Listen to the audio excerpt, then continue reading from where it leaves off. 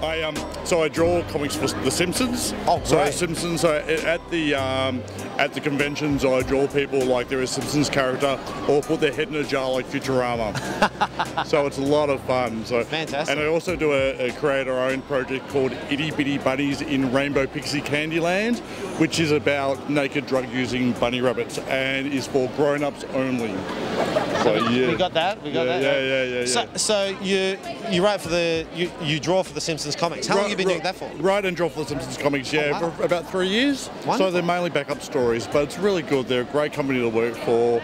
They're really well known, so people love the stuff. You know? And is that something you wanted to go for, or is that something that you worked towards, or you just the opportunity came up and you went for it, or? So look, I've drawn comics for about 20 years, I guess. I was doing some comics for those kids magazines that you get at the newsagent, Yes. at the supermarkets, those kind of things. The work kind of dried up. I went to my local supermarket and to see what was there, and it was wall-to-wall Simpsons. I bought one.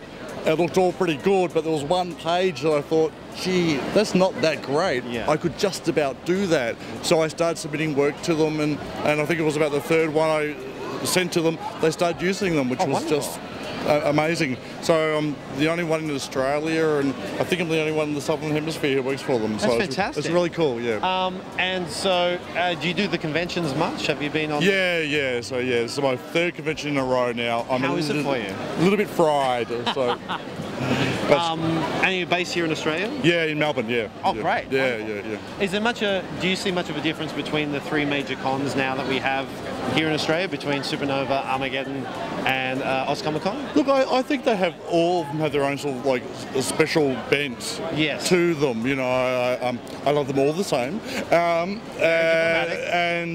But yeah, some have a certain, like, I don't know, they might have a certain kind of guest or a certain kind of community feel to it, or they're slightly different, and it's great. It's really good. Now, has this convention blended into all the others, or has there been anything particular about this con that stood out for you? Something that's... Look, it's my hometown, which is really nice. I've had sort of a lot of repeat customers, which is not always the case. Like, last Supernova, you drew my head in a jar. I'm here to get a zombie version of me, or something like that, you know. Only at a convention. Only a convention, yeah. Thank you very much for your time. Cheers, It's a my pleasure. pleasure. Thanks.